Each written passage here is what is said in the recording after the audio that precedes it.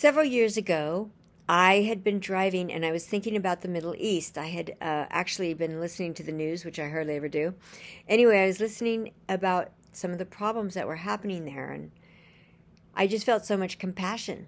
And so I started to want to envision what I wanted.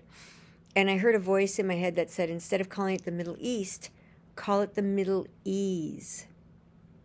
So I started to envision, and in my vision, everybody was smiling.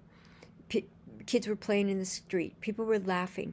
There was abundance of food. There were all the buildings looked healthy and beautiful and capable buildings, and there were lots of trees, and there were tourists that were friendly with everybody, and everybody was friendly with the tourists, and there were people from other cultures, and everybody was friendly with the other cultures, and it was just this beautiful thing. So I walk into, I was driving to the grocery store, and I walk into the grocery store, and this woman says to me, "Oh, you look like you're glowing. What's going on?" And I said, "Oh, I just had this vision." And I explained the vision to her. I told her the whole vision, and she said, "Oh my God, I'm from Iran, and I will have this vision too." And I said, "Oh, that's beautiful," and we hugged.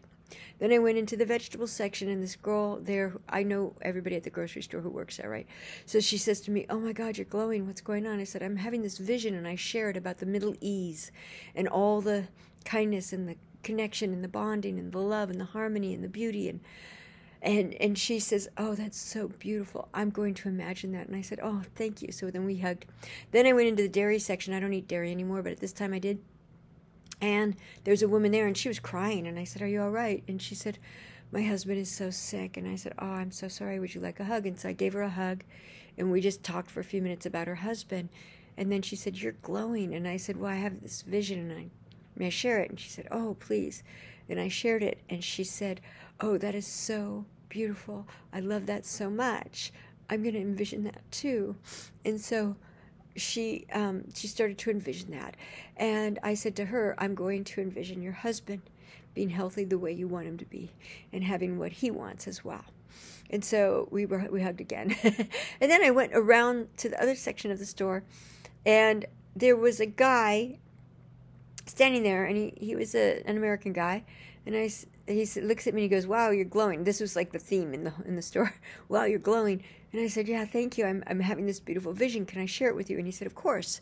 So I share about the Middle East, and I share the whole thing, and he's listening, and he's just like, "That is so beautiful." He said, "I just got off the plane from Hong Kong. I've been living there for the last several years, and you're the first person I've talked to today." And he goes, "I'm so glad I talked to you." And he said, "Can I give you a hug?" And I said, "Sure." So we started hugging, and then we became friends, and then we went out to lunch, and then when I was at the grocery store, I said, "Oh, a friend of mine? I have a friend. One of my best friends lives in Hong Kong." And he goes, "What's your friend's name?" And I said, "Michael Wong." And he goes, "Michael Wong, the singer?" And I said, "Yeah." He goes, "He's my friend too." I said, "He is?" So we had that bond. So then we went out to lunch, and we had a really nice time. And he was just really sweet. His fiance was still in Hong Kong. She was getting her papers. She was Chinese, so she was, or Hong Konganese, but she was getting her stuff to move to be with him, to move to America. And she was an amazing cellist. He played me some of her music. It was incredible. But so then so that was one period of time. That was over a couple months where I was in the grocery store that one day, and then where he and I had become friends.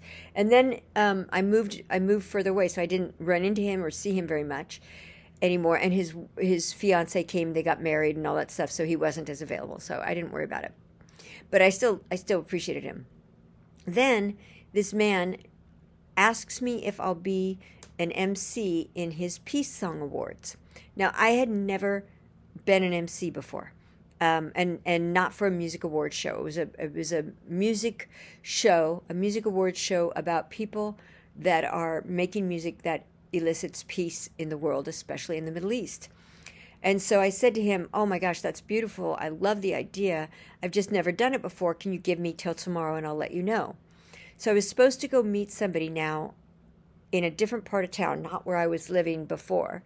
In a different part of town. I was supposed to go meet somebody for breakfast, and as I'm on the way there is the guy that had moved from Hong Kong, who I was the first person he talked to, who knows my best friend in Hong Kong, And I look at him and I'm like, oh my God. And he goes, oh my God, it's so good to see you. And he came out and gave me a hug. And then he goes, what are you doing? I said, well, I'm going to meet somebody. I said, but I'm thinking that because I see you and because you know about my dream about the Middle East, I'm going to say yes to this man that's invited me to be a music, invited me to be the MC for this Peace Song Awards. And he said, oh my God, that's so great. And I said, I know, I just feel really blessed. I think you're my sign that I should do it. And so then I met my friend, and then I thought, oh, I'm going to go look for a gown, because and I called him and said I was going to do it. He said, great, do you have a gown? And I have lots of gowns, but I thought maybe I'd find another gown. So I went to go to the store to find a gown. That girl remembered me from like 20 years ago, which was really sweet. So we had a nice talk, and then I didn't find a gown there that I liked, and then I was inspired to go to this other event the next week, and at that event, somebody is giving away. It's a clothing event where people would go to this one woman who knows your colors, and she knows what will work for this person's body, this person's facial structure, their bone structure, the size of their eyes, the size of their mouth, the size of their nose, the color of their hair, all that stuff. She's really good. The texture, all that stuff. So I wasn't even paying attention, but somebody had brought in a gown that they didn't want anymore, and it's beaded in silver and gold, and it had a pretty pattern on it, and this whole thing. And the woman, my clothing guru, her name's Jennifer Butler, she's genius. Anyway, she said from across the room, she said, Karen, I think you're the only one that would look good in this. She goes, do you need a gown like this? And I was like, I do. So I got it. It fit me perfectly. I just had to take it in a little bit on the waist, but otherwise it fit me perfectly. And I got to wear a new gown, and I got to be the MC, and then I was the MC 2 more times, and then I was invited to be the MC of another award show. Also, it was I'm forgetting. Intercontinental Music Awards show. So I did that last year, and that also has people from all walks of life, all parts of the world, who are creating music, who need to get involved in the music scene in a bigger way, and this is a way to support their dreams. So it turned into this whole, my vision turned into, and then my friend in Hong Kong, we reconnected as well, and we had some more fun, because we did a movie, our first movie we did, both of us, I think it was our first movie, and we just both called each other babe. So he was like, babe, and I'm like, babe, and that's how we became friends, because we were up in Northern California for 3 months doing this movie with James Hong and my friend Michael Wong and me, and I can't remember all the other people, but it was called, what was it called? Oh my God, I don't remember the name of the movie. I'll put it in the show notes. I have to look on my IMDb. I've done over 1,000 hours of TV and film, so sometimes I don't remember everything. Anyway, I thank you for listening to that story. To me, it's a sign of how powerful our imaginations can be, and how beautiful this world can be if we use our imaginations for good.